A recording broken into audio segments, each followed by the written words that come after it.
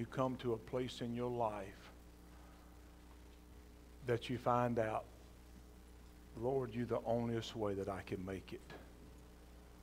You're the onlyest way that I can make it. I tell you that sometimes life itself has a way to teach you lessons. The lessons that life teaches you is a lot more harsher than the lives that a teacher would try to teach you or that your mom and dad would try to teach you. You can identify with this as moms and dads. As teachers sometimes, you try to teach your kids through the experiences that you've been through, that if you go this route, it's not going to turn out good. You try to teach your kids, hey, if you do this, the results is not going to be good. We also come to a place in our life, and I'm going to say this, that we probably know more than what God knows concerning our lives. And if you don't believe that, just look at the way that we conduct our lives. We conducted our lives absent or separated from Him.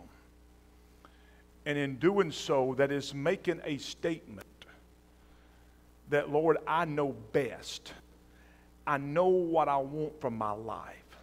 It's sort of like the idea of this prodigal son that says, I'm tired of living by the Father's rules. I know how to live my own life. Only to find out that later you find out that life gets a hold to you. Life, the Father was trying to tell you, don't leave home, because here you're provided with certain things you didn't even have to work for nor struggle for. But because of our rejection of the Father, we find out then, because we're tired of being obedient to certain rules and regulations, that now we find ourselves in the hog pen of life. And it's through these things that you can find people that's been through these situations. It's not hard. When you talk to them, they're very humbled. When you see them in worship service, they're very grateful, because they have been there and they have realized, Lord, you are the very breath that I breathe. You are the very source of my life. And I'm going to tell you this morning that God desires to have this kind of relationship with you. I want you would this morning, good to have y'all with us today, and I want you would this morning turn to the book of 1 Corinthians, just 1 second. 1 Corinthians chapter 10, and I want to read verses 1 through 4, and I want to go over to the book of John chapter 7 and read verses 37 through 39. Just a couple verses right here. I want you to grab a hold to what I'm going to say here in this very first section right here, because it's going to be connected to something we're going to later bring out. In the book of 1 Corinthians in chapter 10, is everybody there? Y'all have a good week this week while the one's still looking for it. Amen. Life has been good. God is good. Chapter 10 of 1 Corinthians and verse 1, moreover, brethren, I would not that you should be ignorant or unlearned, how that all our fathers were under the cloud and passed through the sea, and were all baptized unto Moses in the cloud and in the sea, and did all eat the same spiritual meat. And look at verse 4. I want you to mark verse 4 down. I want you to keep a close look on this. And did all drink of the same spiritual drink, for they drank of the spiritual rock. And I want you to notice probably that word rock is capitalized here. That is, it's meaning something. He said, and all drank of that spiritual rock that followed them, and that rock was Christ. In the book of John, in chapter 7, in verse 37 through 39, I want to read something. In the last day, the great day of the feast, Jesus stood and cried. In other words, he's making a proclamation. He's lifting his voice, and he is projecting this out. He wants everybody to hear what he has to say. He stood up, and it was a custom that when they taught, they would teach sitting down. But here he stood, and he began to raise his voice to cry it out. And this is what he began to cry out. He said, if any man thirst, let him come unto me and drink. He that believeth on me, as the scripture hath said, out of his belly shall flow rivers of living water. Verse 39, but this spake he of the Spirit, which they that believed on him should receive, for the Holy Ghost was not yet given, because that Jesus was not yet glorified. Let us pray. Father, we thank you, Lord, for your word. We thank you for the reading of your word. Your word that you have sent unto us, Lord. And we thank you, Lord, for the life that we find in this word. And we ask you this morning for the next few minutes, Lord, we ask for your anointing to rest upon us. And Lord, anoint us, Lord, to declare your word and do it in a very simplistic way that all ears will be open and attentive to this word. Anoint us also to hear your word, Lord. And we pray that the Spirit of God will move and minister in a mighty way. In Jesus' name we pray. Amen. I want to lay down something first and foremost here, because we're talking about something, just lay the foundation of what is taking place here in this setting of this. So please don't let me lose you here for the next first 5 minutes of this, because this is very important that we grab a hold to this. And this is called a Feast of Tabernacles. This is what is taking place. If you go back to the first of John chapter 7, you're going to find out that they're celebrating a Feast of Tabernacles, that it was called. And in this feast, all the Jewish males were required to appear before the Lord in the temple in Jerusalem. So it's a big gathering. All the males are here. And they're all here to celebrate in this celebration. It was also an end of harvest season. And so to speak, it would be a time that they were celebrating, or they was having a time of thanksgiving, a time to thank the Lord for the harvest and for the fruit of the land. It's sort of like today in our society when we celebrate Thanksgiving in ourselves, we're thanking him for providing a harvest, for being able to water the seed that we put in the ground, and realizing and identifying that he is the one that has given the increase. It also goes on, and historically, it is a celebration of the days of Israel when they were wandering in the wilderness, and it was to celebrate the deliverance from Egypt. It was a place where the Israelites were in bondage. Let me just give you a quick history on this. If you are not familiar with this, the Israelites were in bondage to Egypt for several hundred years here, but God had delivered them. God had brought them out from up under the hand of Pharaoh, who had control over, who was suppressing them. But God brought them out. And do you know how he brought them out? The Bible says he brought them out by the blood of a lamb. I want you to get a hold of this, because you're going to find out when you begin to read this word, it's going to begin to come alive. And even in the Old Testament, all the way till you get to the very back of the book in the index, you're going to find where Jesus is just woven all the way through here. And you're going to find out that lamb that happened and that delivered them, the children of Israel, from Egypt, is the same lamb that's going to deliver me and you. If you're going to be delivered, it's going to come through one thing and one thing only, and it's going to come through the Lamb of God, Jesus, the Lamb of God. So they was here, they was in this celebration, man, they was going all out with it.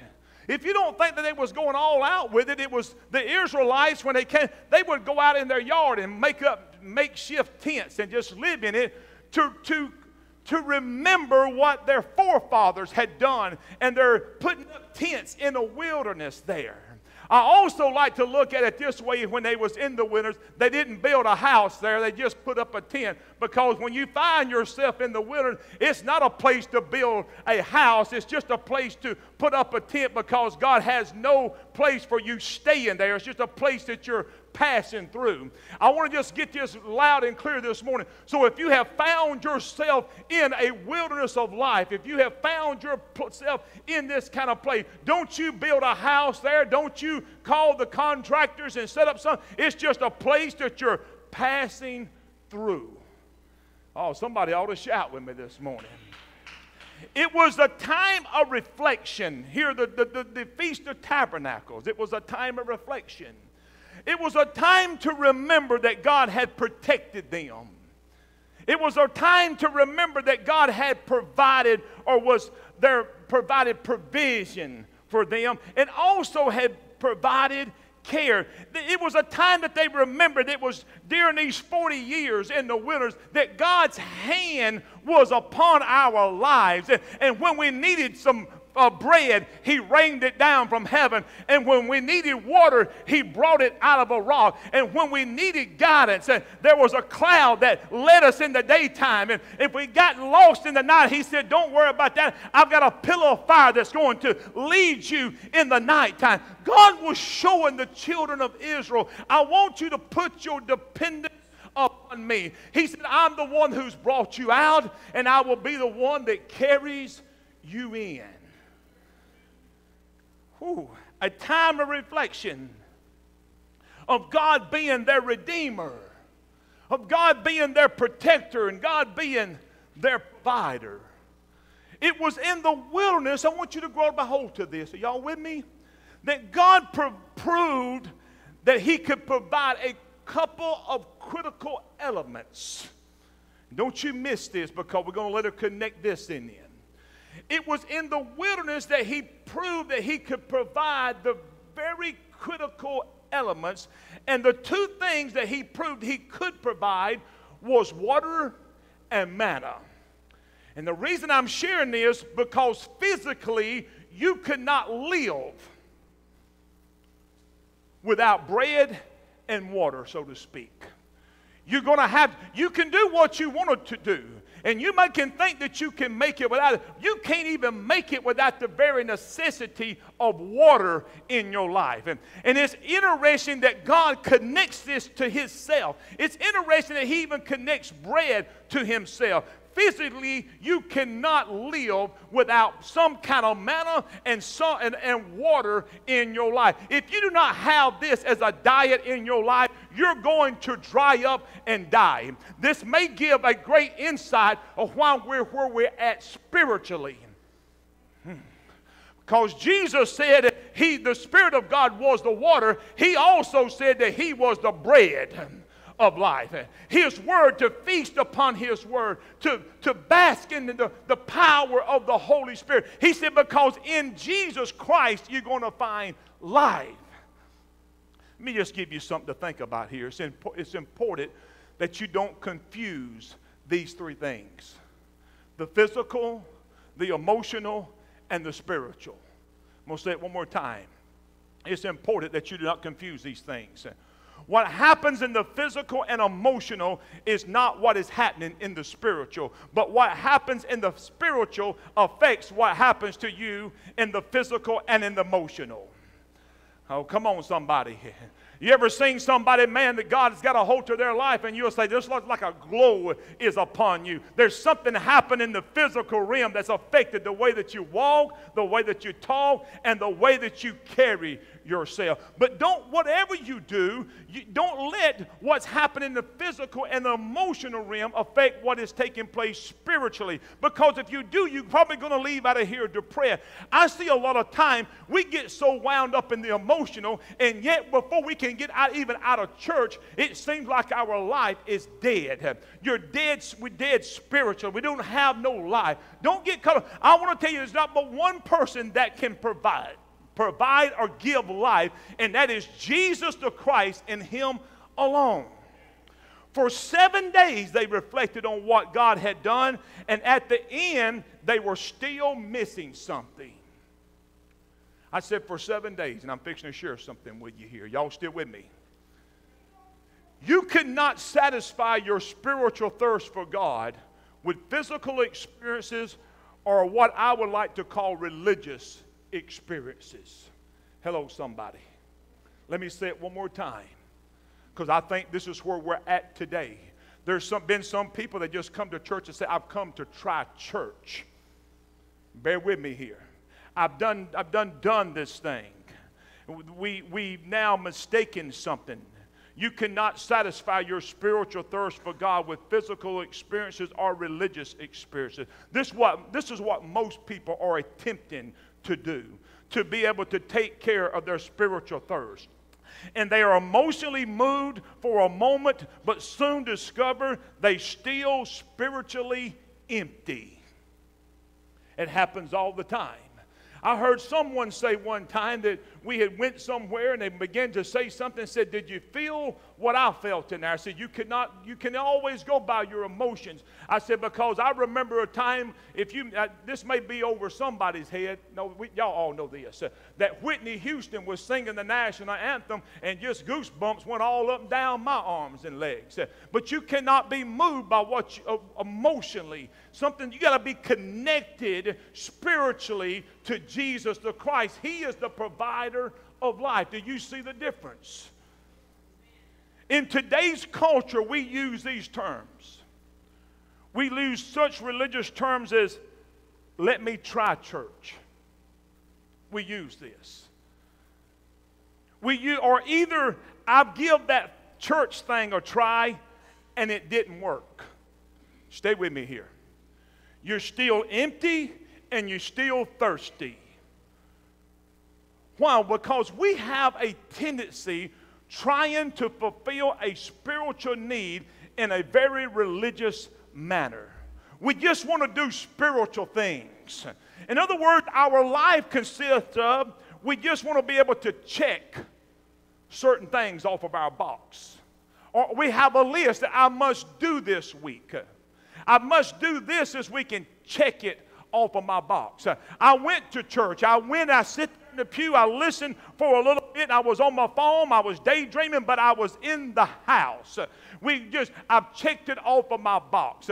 I've done religious things. Only at the end of it, you find out that you're still spiritually empty. You're still spiritually thirsty. You cannot quench this thirst in a physical manner, an emotional manner, or in the religious realm. This thirst was created in you to draw you to a person. Come on, somebody.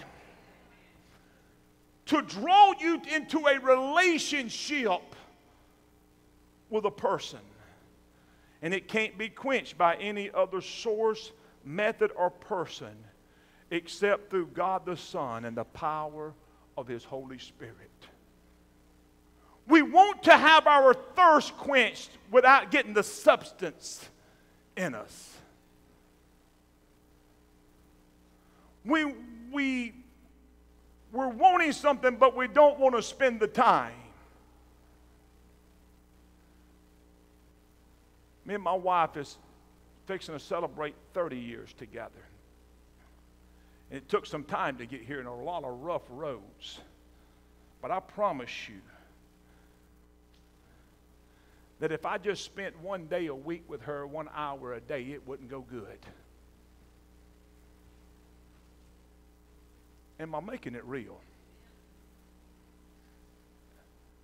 Let's just get where the rubber meets the road.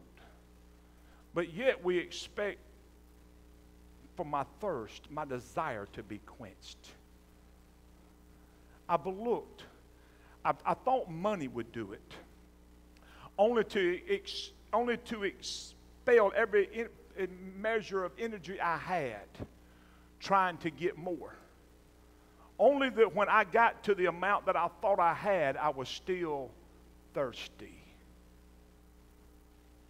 That won't do it. So we spend a lot of times looking, as the old song used to say, country song, looking for love in all the wrong places. So you get here, this thirst that we have can only be cured by one means, and it comes through a relationship with Jesus Christ. It cannot be taken care of by material things. No more money, this will not do it. It cannot be quenched by any other source, any other method, or any other person except through God the Son and the power of His Holy Spirit. I want to plead with you this morning. It's time to get real. I want to plead with you this morning. It's time to get serious. I brought in a while ago, if I just spent probably an hour a week with my wife, our relationship would probably not go good at all. Could you agree, all the married couples, could you agree with me on that? That probably ain't going to go too good. We're going to find out we don't know much about her and she don't know much about me. It's not just going to go well at all. And we're going to wonder and we're going to scratch our head, but you're going to say, well, I've come home and I've done certain things that was on the list. He's making it real now, ain't he? But I've done certain things that was on the list, but I haven't seen you but for an hour. Why is it that we know in the physical realm that that's not going to end up very well?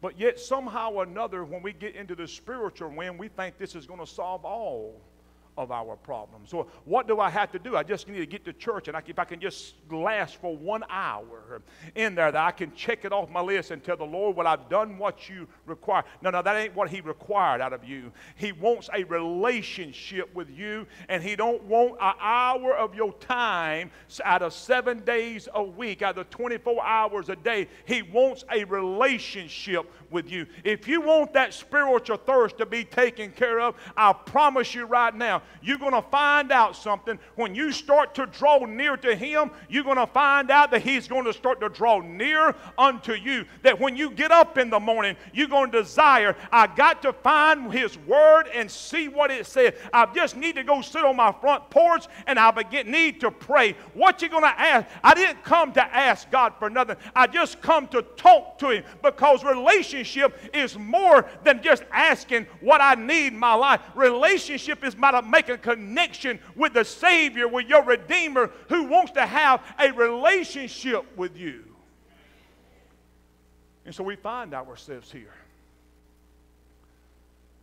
Something very interesting that takes place here. There is an invitation that takes place. Jesus says this. In the book of John in chapter 7, this feast has taken place. And they're doing a couple of things. They're celebrating what God had done for them, where he had brought us from. They had celebrated and talked about everything that he had done in the past. And here now they find themselves in a celebration of tabernacles, where they're recognizing he's our provider. He's our manna from heaven. He's our water out of a rock. And on the last day of the feast, they start to do something. This priest on the last day, they've done it for the 6th day. But on the last day, they've done it, I think, 7 times. It was the last day of the feast. The people around celebrating. The people around all excited. And the priest is going down to this pool by the name of Siloam. Anybody ever heard it? We making mention of it. And they're carrying vessels with them. And they're dropping these vessels down into the water. And they're bringing them back to a place called the temple. I want you to get a picture of this. Because where is Jesus at this time? He's sitting in the temple. Who are they sitting there looking to, and who are they remembering from bringing them out? Who was the bread of life in the wilderness? His very presence was in their midst, and yet they did not recognize him. They was going through religious activities, and as they had these vessels of water, they was bringing them back, and they was singing songs. Songs such as, with joy we shall draw waters out of the wells of salvation. With joy we will draw waters out of the well of salvation. They would bring these vessels back, and they would take them and pour them out here at the altar. In remembrance, what's this right here? In remembrance of when they was thirsty. Oh my Lord. In the wilderness. Anybody with me? In remembrance of when they was thirsty in the winters, and we didn't have nobody to be able to quench our thirst, and we didn't know what was going to happen. And the Lord spoke to Moses, and he says, take the rod that's in your hand and strike that rock. And when they struck the rock, water began to flow out of it. And the water began to take care of the thirst that they was quenching for. You're not with me right here. Jesus stood up that day and he looked at the conversation and he tells the congregation there, he said, if any man thirsts, let him come unto me. You didn't get what I said at the very beginning of it, because he said in the wilderness, that rock that water came out of, that y'all all excited about, that fed y'all's forefathers, Jesus is saying that rock is here. The rock that provided water for your forefathers in the wilderness, that was me. He said, so if any man thirst, let him come unto me and drink. He was crying out to the people, crying out to them. This religious ceremonies that you're going through is not going to be able to do it. And tomorrow you're going to leave, you're going to get home, and you're going to be empty. But Jesus said, if you will come to me, he said, I will give you a river of living water. Ooh, that'll make you want to preach. Jesus said, I am the one. I am the one. Here I am in your presence and you've overlooked me. I am the one that can quench your thirst. Man, I'm that rock. I'm that rock. I'm the same rock that was in the wilderness that your forefathers looked to. It was interesting. Let me just stop here just one second, because in the Old Testament, the Lord told him, says, I want you to smite the rock. And when he smited the rock, water come out. Oh, who did he say that rock was?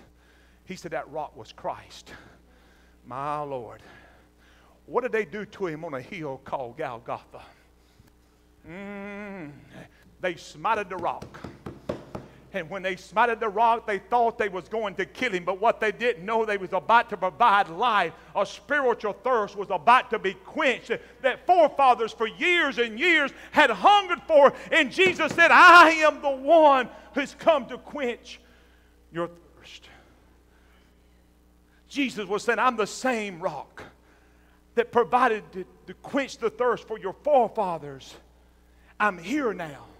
The promise has been fulfilled. I'm here in your presence. The invitation was given and the promise was declared. What's this? He said, he that believeth on me, out of his belly. He said, any man thirst, let him come unto me. Please do not miss this part. Jesus is crying out. He stood to his feet. I don't know whether he had any mannerism like South Alabama, but I would have cut my hands. You know what I mean?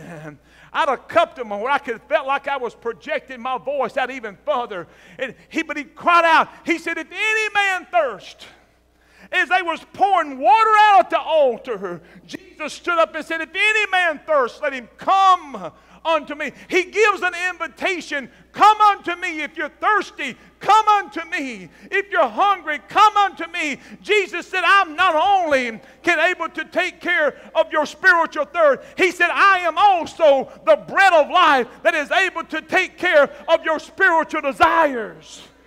Woo. The same person that was raining manna down, was feeding your forefathers in the wilderness, is here. Watch this. He said, he that believeth on me, out of his belly shall flow rivers. I said rivers of living water. This may be better understood when you look in the book of John in chapter 4. You're going to find out that a Samaritan woman comes to a well. Y'all probably heard this. She come drawing water, and Jesus said, if you drink of that water, you're going to thirst again. But I got some water, if you drink of it, it is eternal, and you shall never thirst again. Matter of fact, Jesus says, I shall be in him a well of water springing up into everlasting life. Not only was God satisfying the thirst, but your life will become like an artesian well. I don't know if any of y'all ever seen an artesian well. You don't have to turn no faucet to get it out. You don't have to have a pump to pump it out. It's just something that just gushes up out of the ground. And Jesus said, well, I am going to put a river in your life that is going to overtake you. Whew. He is not just describing some gentle stream flowing through a desert or through a forest. He's describing water flowing violently over a canyon that causes flooding. Whew. Grab a hold of this. I said, he's not talking about a river or a stream flowing through some gently flowing through some forest.